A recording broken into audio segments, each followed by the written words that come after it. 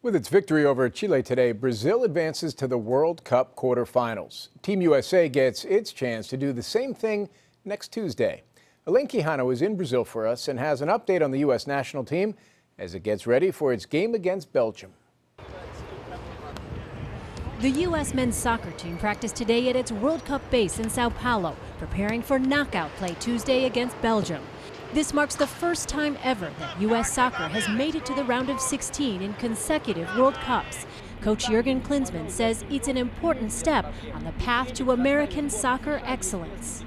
This is not what we need. We want to have those benchmarks. We want to be one day, in the top 10, top 12 in the world. So if you want to be there one day, this is now the moment to prove it. This is now the moment to show it.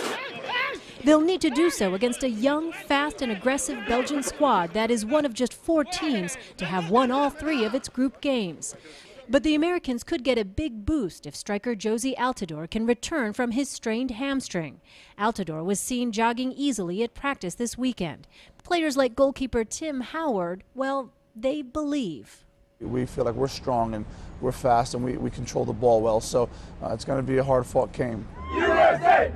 American fans in the peculiar position of celebrating last Thursday's loss remain bullish on Team USA's chances. I'm about to change my flights. We're about to make it happen.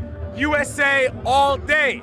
Coach Klinsmann, in a clear act of gamesmanship, told his players to book their return tickets for after July 13th, the date of this year's World Cup final.